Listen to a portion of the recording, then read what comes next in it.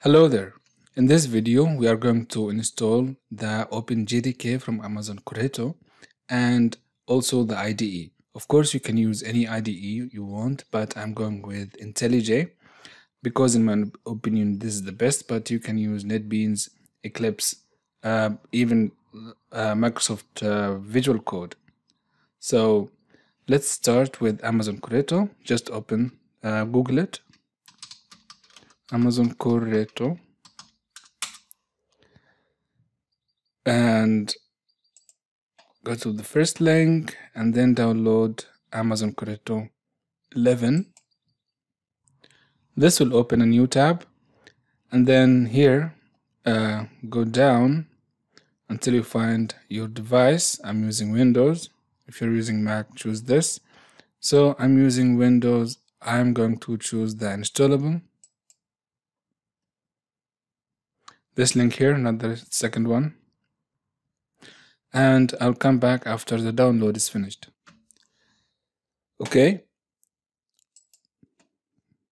Click on it. I'm gonna bring it to the screen and then hit next.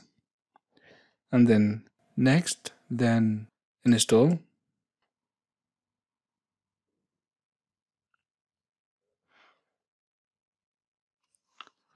Click finish. And then open the command line, just hit window and then write cmd. Here, I'm going to type Java version just to check. And here we can see the OpenJDK is installed. The next step now is to download the IDE. And as I said, I'm going to download Intellij IDE. Intellij Idea. Click download, and there are two versions of Intellij Idea.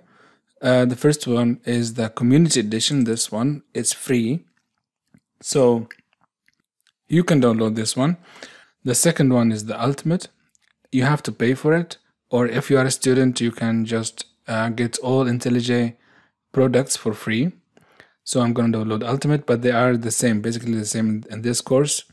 So you can download Community if you want. I'll come back when the download is finished. Click on it.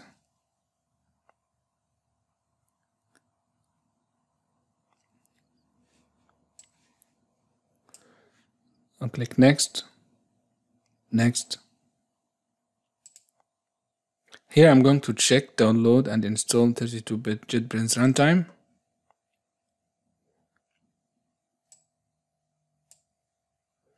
Then install.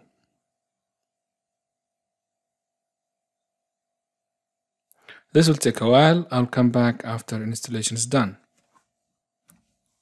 The installation is done, so I'll just run Intellij Idea and hit finish. It's running in the other screen, so I'll bring it.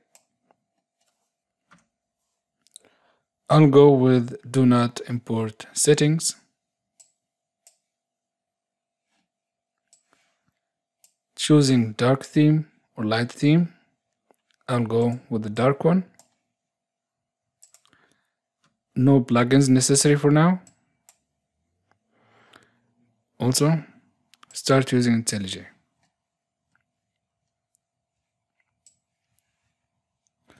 And now the installation is done.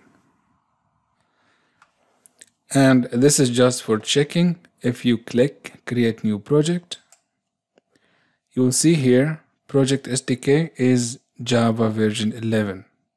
So installing Java was successful, and also installing the IDE was successful.